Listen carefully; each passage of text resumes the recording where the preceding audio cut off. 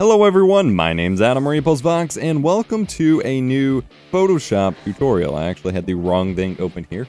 There's a new Adobe CC Suite update batch just came out for Photoshop and Premiere and After Effects and Audition, adding quite a few new features to the set. In this video, I'm going to cover a couple new features added to Adobe Photoshop.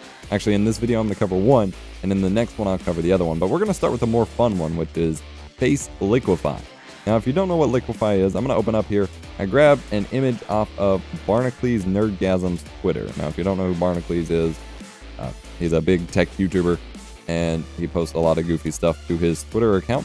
And so I just grabbed a quick photo here. Now, typically, by the way, my layout's all screwed up because I'm using DPI scaling to make the tutorial easier to see.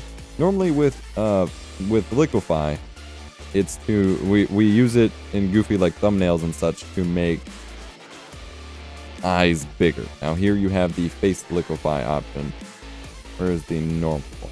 Just the float tool. Okay, so normally when we're liquefying eyes, which is just to make them bigger and to bulge out and look goofy for like thumbnails and stuff, and I chose Barnacules as an example of this simply because he's normally the one who does this. Normally you just use this float tool and and you get something like that, which looks really stupid, but then when you scale it down, it looks like he has giant creepy eyes.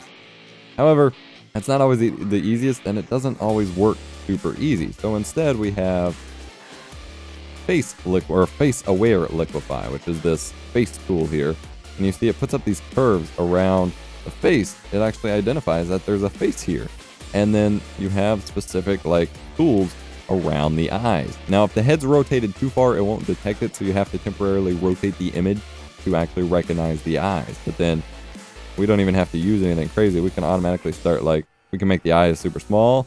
We can start dragging them up and make them bigger. We can rotate them. We can completely move them and like warp them.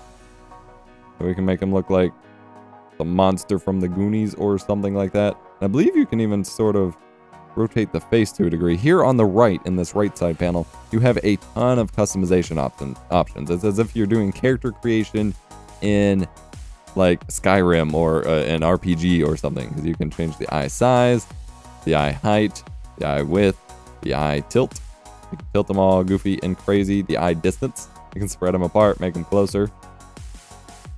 There's a lot of options here that you can play with. And then here you see it says select face. If you have a picture with multiple faces in it, you can actually choose between multiple of the faces on there. And as you can see, I can sit here and screw with this forehead. Again, screw with his cheekbones. Or let's shrink him up a ton, see what we can do in that regard. My cat is messing with the blinds in the background. Apologies. Here we can make a super tiny. Oh, we can even mess with the nose and the mouth. I guess super. Oh, we can get that smile. Okay, I'm not here to actually make fun of him. I really wanted to choose him because he does all the liquefy stuff. So let's go with the normal route here. So we're gonna make the eyes bulge, which is what I want to do. But this makes it a lot easier than trying, because for me, for people who have bigger, like more exposed eyes, it's a little bit easier to use the float tool for the liquefy.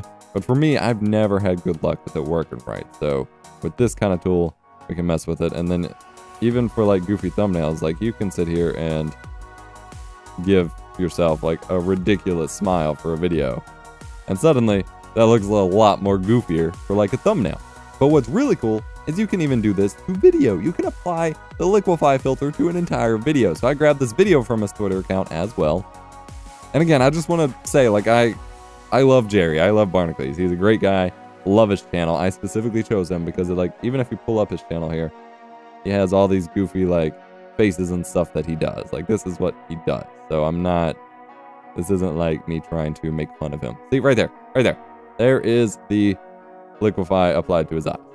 He does lots of goofy stuff like that, so that's why I chose him. So if we drag in the video, assuming it recognizes the video format from Twitter here, which may be hit or miss, to be honest. Yep, here we go. Okay. So we've got our video layer on our timeline. And then if we go to filter and liquify, that's not a good spot on the timeline because his eyes are kind of close because he's starting the video. So let's Jump ahead a little bit so we can see it. There we go. There's some eyes. Alright, filter, liquify, face aware. It picks up the face. They're a little bit darker in this video because of the lighting. But we can sit here and make his eyes a whole lot bigger. And then we can still give him a goofy smile. Although that'll probably look weird once the video renders out. But then, next time it shows his eyes. To get it to apply to the whole video instead of just one frame, which is something I realized that not everyone might know how to do, is you have to actually convert the video into a smart object. You right click the layer and go to convert to smart object.